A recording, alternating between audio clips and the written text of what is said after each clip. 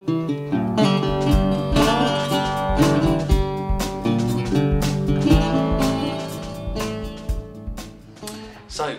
my great pleasure to introduce you to a good friend of mine, Derek Mills, who's an author with Hay House, a zillionaire and an incredible person. So, really pleased to have him here because we're going to have an interesting time chatting to Derek. So, welcome, Derek. Thanks, Phil. Thanks for coming.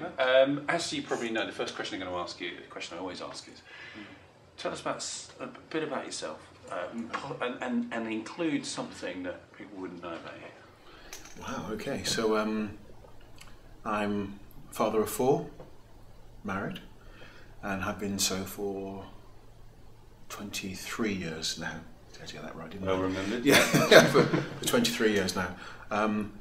And I guess that the most significant thing about my life is that from I was about 20 years old to I was about 38 years old, I was a real failure.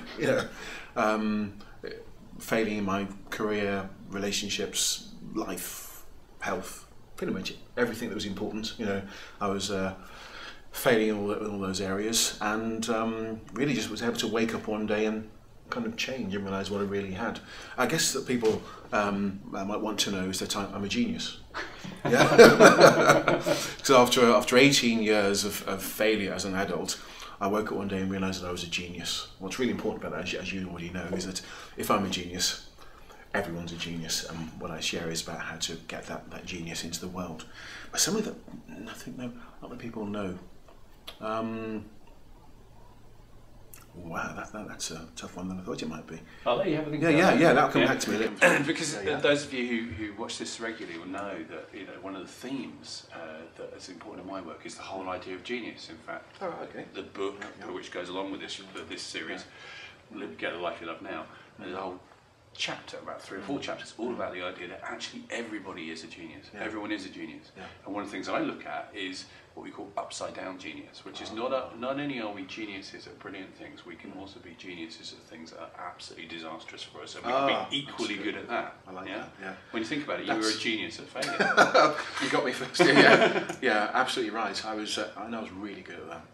I'd have been being the Olympic team. Where the opposite of Nobel Prize winning is around that. That's where I would have got that award. Would have been there with me in Stockholm where they give the award. And I think what's fascinating about genius generally, and what you just said, is how can someone who's consistently been a genius at failure for 18 years then turn it around instantly? That's interesting. Yeah. And then consistently be really brilliant to succeed. Because there's nothing really different. You didn't have a brain transplant in that magical moment. No. It was you all along. So tell us about that. Yeah. There's a valid point there, because after 18 years when I woke up and turned my whole life around and helped others do that, I must have been a genius. One of those 18 years, as you really well said there actually, is that being a genius in the wrong way. What allowed me to wake up is that I actually genuinely believe that the whole of life, the whole of creation, the universe, whatever you call it, is kind of constantly trying to get to you, to say, hey, something you're part of everything. You're part of intelligent energy. You're an absolute genius. You have great things inside of you. Wake up, and it gives us words, thoughts, questions, phrases, ideas, and opportunities to wake up and to go within and discover the genius. But for most people, it's like that, metaphorical walking along the road, kicking over a pot of gold, in the sand, realizing what's inside, being fearful of the shift that would occur, the change, recovering the pot, and walking on, whistling. Because I knew in my failure genius that things came to me, but they didn't shift me. Things, one day I remember working so hard, 6 days a week until 10, 11 o'clock in the evening, driving home one late night from a client across country and crashing my car on the motorway and nearly killing myself. That was a sign. You're working too many hours, you fell asleep at the wheel, you were crashing into the barrier, whatever it is. That was something, but I didn't pay attention. And oftentimes, the big obvious sledgehammer things that come to us don't cause us to shift. For me, and for many people, it becomes the still, small voice. The word, the thought, the question, the phrase that comes sideways and just says, what time do you get in this morning? Which makes you go, well, actually really early. I'm doing 16, 18-hour days here. I'm doing that for years and for years. I'm not seeing my kids, not seeing my wife, I'm not healthy, I'm stressed out, my clients are abusing me, I'm driving 30, 40,000 miles a year driving around the country. Oh my goodness, this isn't even my life. What a disaster. If I want to go one more day on this planet, I'm going to do it as me. And to have that truth reveal and make a decision to be me. And knowing truthfully that until that point as an adult, after 18 years, I wasn't even happy. If you're not happy, what's the point? And that for you is that core calling moment.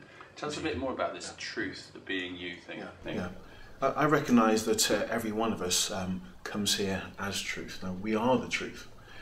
But what happens in the world as we become children and young adults and as full-blown adults is we kind of allow the world to make us what we are not, what I call the non-self. And the non-self is where we pay more attention to the outside world with a massive external frame of reference. And we qualify ourselves based upon what we've got, what we've achieved, and that's always in line with what the world has got and achieved. And by that judgment, we can call ourselves success or failure. And we say to ourselves, we're going to be trying, we're going to be happy based upon that success. Now, I think like yourself, Phil, you've met more people than I have in the world who have achieved worldly success, who are just not happy. So maybe that isn't it. No, maybe achieving goals and stuff isn't what makes us truly happy. So for me, it became a recognition that maybe the truth, and also the true way of being happy, is to discover that which we already are, and just to be that. I know that may sound a bit odd to some people, but think about it this way. Let's suppose that we are, eternal. Energy can't be created or destroyed. Spirit can't be created or destroyed. It just always was. So wherever we were before we were born, and wherever we are after we're born, we're kind of here now. But we were something before and we'll be something afterwards. But we're here now. And maybe this thing that we are, the essence, the spirit of who we truly are, is on this planet, in this physical, touch it, feel it, hear it, count it world, for an experience as part of the total journey. And for us to be truly happy, we have to discover that which we came here as. Not to be something else, but we came here. What came here? What was born here? What is this life and spirit energy that exists within inside of me? It's in discovery and the realization of that we become happy. So for me, it's about saying, I don't give a monkey's what the last 140 years has told us about set your goals and you'll be happy. Because I just asked the question, well, how's that working out for you? How's that working out for the world? Research done by Leslau PR last year, 2012, kind of just said that 3% of North Americans achieve their life goals. Now, what if you've pinned your happiness and success to achievement of those goals? 3% is not a big number. What about the rest of humanity? So what if we've got that wrong? Just we can park that for a second and say, what if another thing is that we came here, energy, spirit, talent, gifts, wisdom, love, life, whatever you want to call it. What if true happiness is the discovery of that and just the being of that? So realize what it is and then make it real in the world. That which we discover about ourselves, we make it real. We just do that. And then we become happy because that's what happiness is about. Just shifting it. If that makes sense to most people. It makes a lot of sense. Now, there's two things that called to me from that. First of all, the theme in my work, and it sounds like very much echoed in yours, is about the idea of being present. Actually, all that there is right now is now, is here, is us. Yeah. And to embrace that. And I talk about it in my book where I say, a bit like you, crashing in the car, or the guy saying, what time did you get out in this morning? There are certain moments where we suddenly get it. So classically, if somebody's just had a newborn baby, they come out of hospital with their little baby, and they can't quite believe the world seems to be going on regardless of this momentous event that's occurred in their lives. Why is everybody not taking a day off? Because because they're actually there. Suddenly they notice in the moment. And when people get well from an illness or miss a nasty diagnosis, and the doctor goes, "We've checked it. Actually, it's not cancer." They go. And suddenly they realise how great it is to breathe, and how beautiful the sound of garbage trucks are driving. There you go. Because you're there, you're in that moment again. And the other thing I was going to say about the thing you said was really interesting language. Spiritual, oneness, being, all that stuff.